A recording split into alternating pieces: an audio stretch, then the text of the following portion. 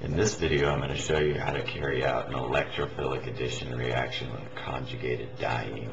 A conjugated diene is basically a carbon chain with two double bonds that are adjacent to the same single bond. And this adds stability to the overall molecule. So I'm going to start with the easiest of these reactions, and that's 1,3-butadiene with a hydrobromic acid here. So this is going to follow the usual Markovnikov type rulings. This electron pair right here creating this bond is going to leave to the bromine and create this hydrogen cation, which is going to accept one of these electron pairs from the double bond. Now keep in mind, this is going to create a positive carbocation on one of these carbons, and you want that to be on the more substituted carbon. That is the one that has less hydrogens and more R groups attached. So this one right here has 2 carbon groups compared to this right here, which only has the 1 carbon. So what this is going to create over here, this double bond is still going to be here, and it's going to create a positive carbocation here, and the hydrogen has added to this spot over here. But if you notice right here in this intermediate phase, you can add this double bond pair of electrons over to create this resonance hybrid kind of thing. And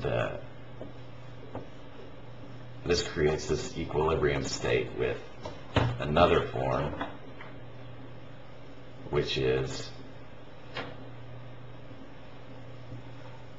just like this, where the positive carbocation is here on the end.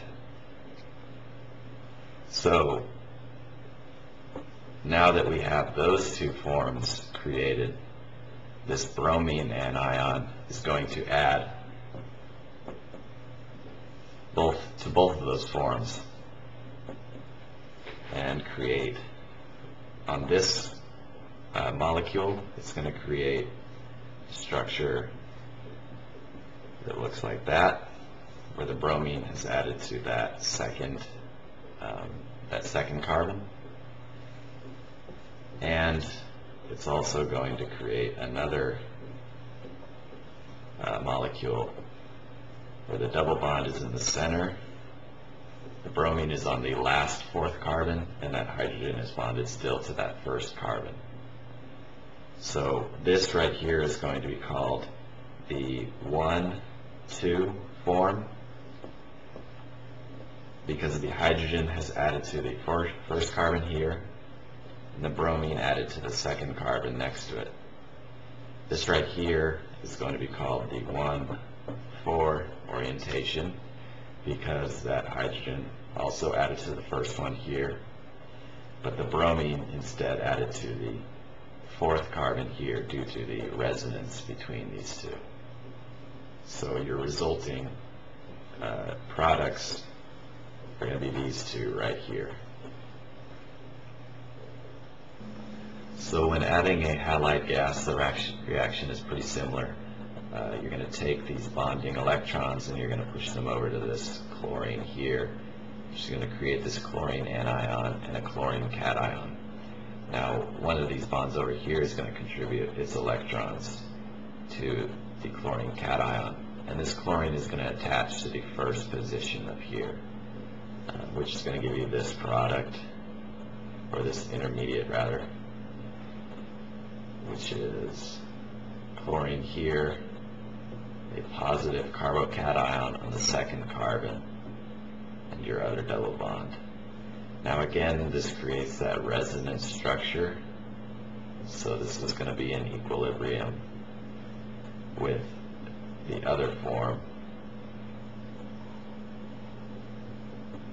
chlorine at the top, 1st position, the double bond at the 2nd position, and the positive charge at the 4th carbon. So these intermediate forms are then going to combine with our chlorine anion here. And this chlorine on the first form is going to attach to that second carbon, and that's going to give us the 1,2 chlorine formation.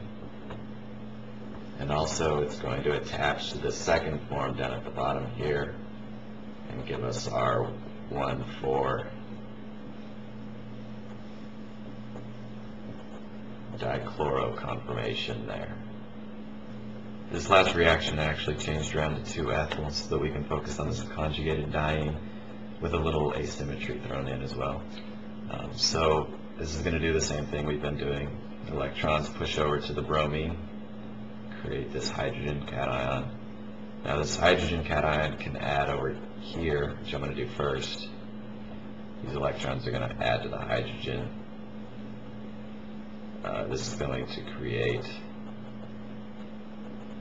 double bond here with a positive carbocation on the second carbon, as well as our ethyl group. And this is going to be in resonance right here with this other structure.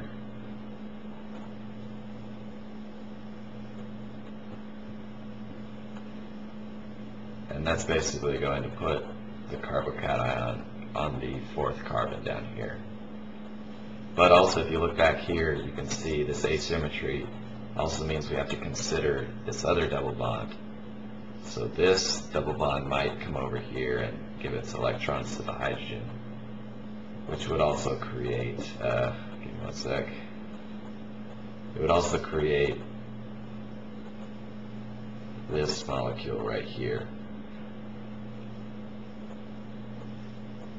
where the positive charge is on this second carbon down here.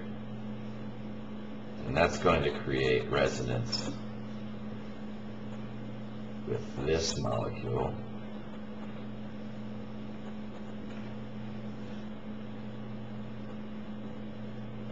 Hold on one sec, right here, yeah. So positive charge is here up on the fourth carbon. Now when we add these bromine anions up on this molecule, these two molecules, these two resonance forms, we're going to get two different molecules as a result.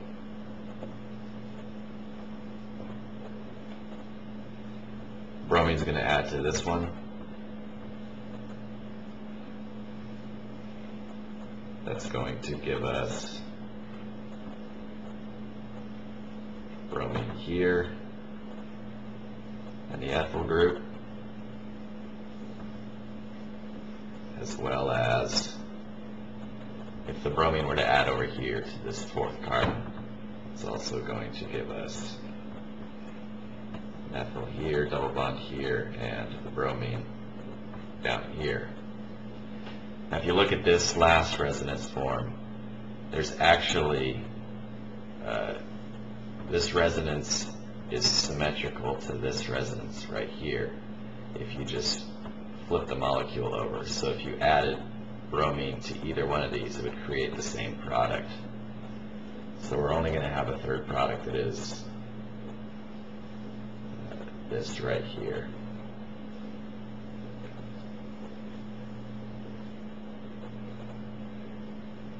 Because if we were to flip this product, sorry, one more. If we were to flip this product over,